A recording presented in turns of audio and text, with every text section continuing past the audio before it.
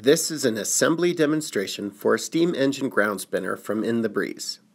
Out of the package, it will look similar to this.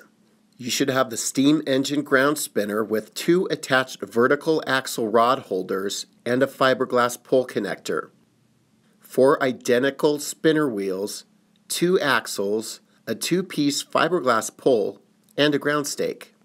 Each axle should have 2 end caps and 2 pressure washers.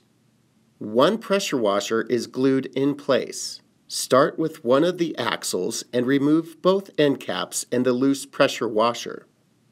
Slide the longest side of the rod through the hole in the vertical axle rod holder. Replace the pressure washer to hold the axle in place. Slide a spinner wheel on either side and replace the end caps.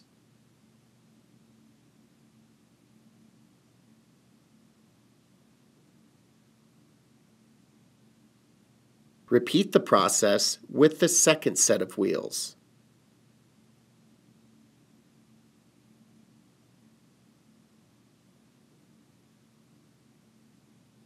For use in high winds, we recommend a small amount of glue in the end caps to permanently hold the spinner wheels in place. Attach the 2-piece fiberglass pole together securely.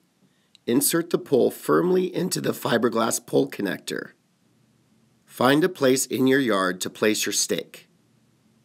Try not to hammer it, but if you need to, use a rubber mallet and be sure to hit squarely in the middle of the stake.